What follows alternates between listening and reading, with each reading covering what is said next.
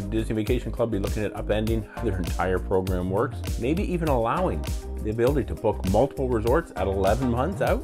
And it could all be starting with the cabins at Fort Wilderness. Will it happen?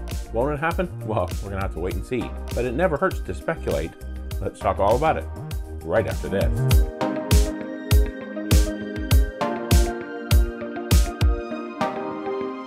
Hello and welcome to Destination Timeshare. I'm Jeremy.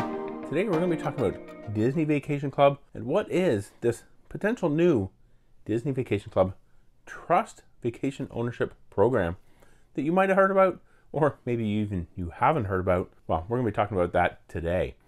So let's talk about what is a trust and how might it apply to Disney Vacation Club. But before I do that, I do want to point out here that I'm kind of just giving you my opinion based on my understanding of how trust programs work in other timeshare systems. We're not actually Disney Vacation Club timeshare owners, but I do own in a couple of other timeshare systems that do have trust products. And I've also actually poured over 200 pages of public record filings by Disney Vacation Club development. My opinion shared here is from my general knowledge of timeshare systems and this public information, kind of just gathering and bringing it all together to try and hopefully help out you if you're wanting to know more about what this is and how it works. Well, what exactly is a timeshare trust?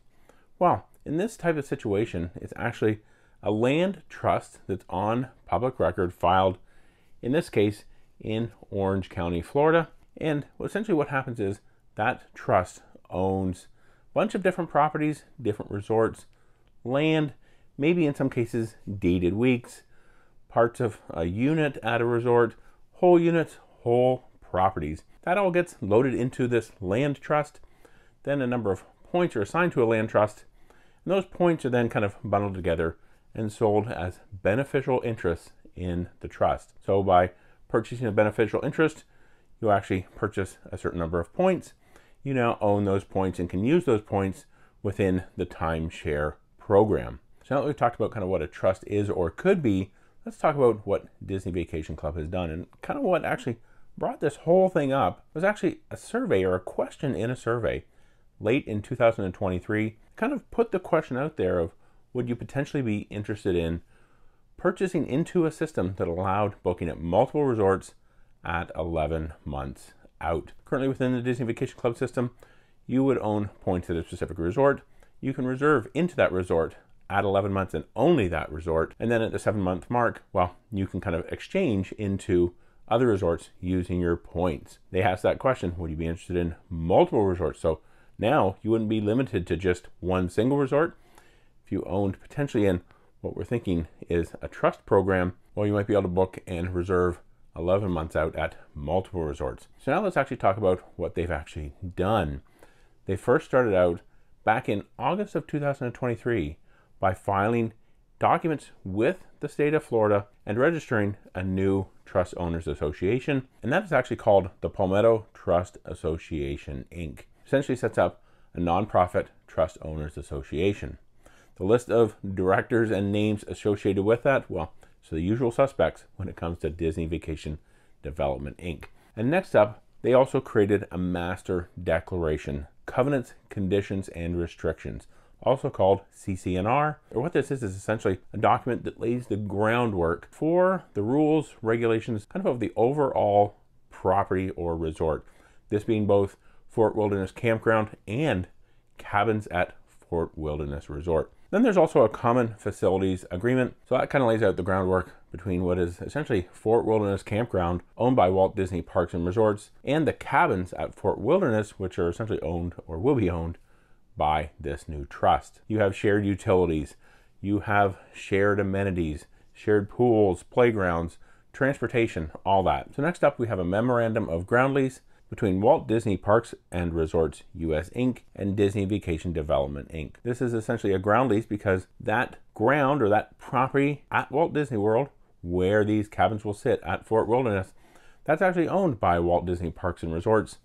And somehow in order to get it over to DVC, they've created this ground lease. Then next up we have a declaration, covenants, conditions, and restrictions specifically for the cabins at Disney's Fort Wilderness Resort. Kind of creates all the rules and regulation if you're going to be purchasing into this program of what you can do, what you can't do, what you're allowed to do, if you want to sell, what you can do, what happens, right of first refusal, conditions surrounding other things as well. Then part of that is actually a use plan. Specifically, the use plan is named Cabins Resort Use Plan. How original is that? But that use plan kind of sets up the use of those cabins and how that will also operate. And now we're coming into some what might seem like more important documents, but they're all kind of important in their own way because they all kind of have to work together. We have the new trust established called Palmetto Trust. Notice the name there, Palmetto Trust, similar to that Palmetto Trust Association. And it is actually with First American Trust FSB as the trustee. So First American Federal Savings Bank is essentially a trustee for this trust. This is kind of how a lot of these other systems work. Marriott Vacation Club,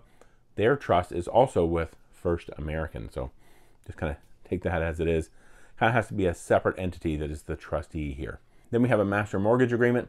Not going to get into too much detail on that. Then we also have a partial assignment of ground lease. We talked about that ground lease a little bit earlier. Definitely both kind of important documents here. But this partial assignment of ground lease, essentially what they're doing is they're taking that ground lease that they have, they're taking a chunk off of that, and they're assigning that chunk or that piece of ground lease to the trust. That trust being the Palmetto Trust. And now if we want to understand really what is kind of part of that ground lease that they're moving or conveying to the trust, well, it looks to be actual acreage of that ground lease. And in fact, a parcel that is 3.949 acres more or less. And that actually looks to be the 2300 loop of the resort. If you're kind of looking at a resort map, well, that is the one that's labeled 2300. And on that almost 4 acres, it looks like there's going to be 30 cabins there. Definitely passing acreage on and not specifically actual buildings or units. And there's also a smaller piece of ground lease here for land that is 1.251 acres.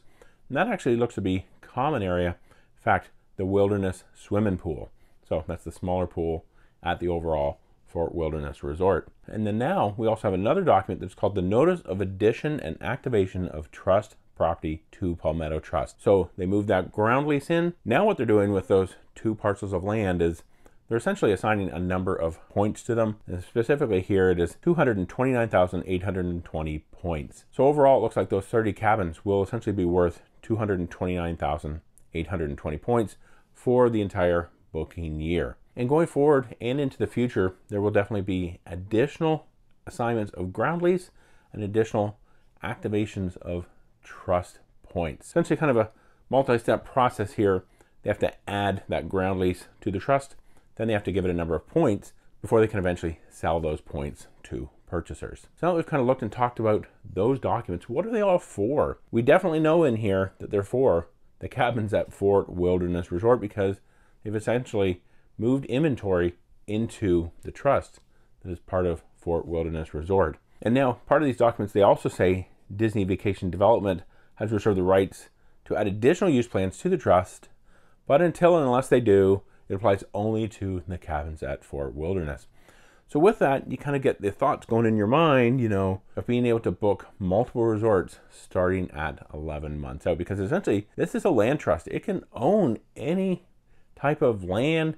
It can own individual units. It can own entire resorts, entire units, entire plots of property, essentially. There is definitely the possibility and potentially the likelihood that they will actually add other resorts in the future. Big question is the new Polynesian Tower that they're building over at the Polynesian Resort. Will that get added to this trust as well? We're going to have to wait and see. But I think initially they had to create this land trust in order to support the development and the sale of the cabins at Fort Wilderness. And the reason I say that is essentially because those cabins aren't real property. They can move them in and they can move them out. Kind of like a mobile home, kind of like a trailer. They're not really on wheels necessarily, but they're not real property like you would have with a leasehold condominium, which is what all of the other Disney Vacation Club Resort properties are. They're essentially a building with a foundation. They're affixed. Can't pick them up, take them away, move them or anything like that. So those are essentially kind of deeded property in the case of leasehold condominium here. I think what they had to do essentially was, because those cabins aren't going to be affixed, they're probably going to have to replace them before the normal kind of 50-year expiration of a Disney Vacation Club deed. Well, they had to essentially create this land trust.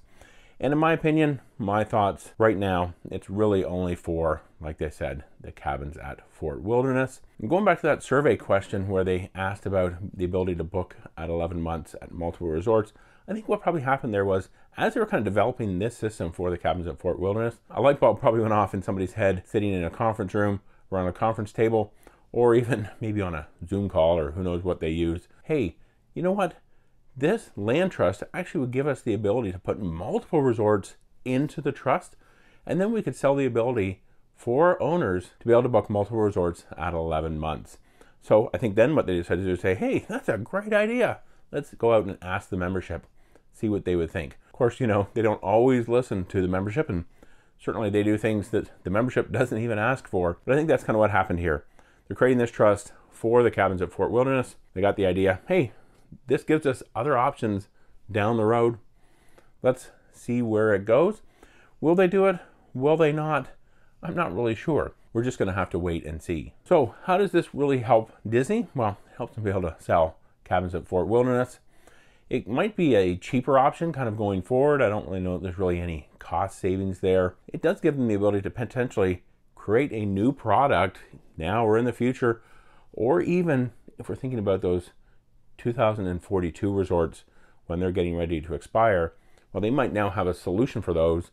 Instead of having to figure out what to do, well, they can just take those, put them into a trust, and just start reselling points, the ability to book at any of those 2042 resorts at the 11th month mark by anybody who owns within that land trust program, whether it's this one or whether it's a different one in the future. So now we know how it might help Disney. How might it actually hurt existing members? Well, if they set up a land trust, obviously that's going to be a whole lot of inventory that's owned by a specific entity, specific trust. And you have all of those owners in there. They've put all these resorts in there, maybe Alani, maybe the Polynesian Tower, maybe the villas at Disneyland Hotel, the 2042 resorts, and all those points are in there. And those people want all of those great prime dates to make their reservations. Well, there's only a certain number of prime dates. You have this huge number of points out there, huge number of owners. It might make getting reservations at the 7 and 11 month mark a little, or even a lot more difficult. We don't really know. We might have to wait and see. We might never even know, because it might not even be a program that they're creating, because they're essentially just doing it for the cabins at Disney's Fort Wilderness. We've actually never been there, but we have been to Disney's Wilderness Lodge. Great resort, a great property. And if you want to see another video about that property and 5 others, we actually did a Disney Vacation Club 5 in 5 stay, 5 resorts in 5 days. Can you believe it? I'll give you a link to it right here. So head over there and check that out. I'd definitely appreciate it. Thanks for watching. And remember, until next time, the best destination is a Disney Vacation Club.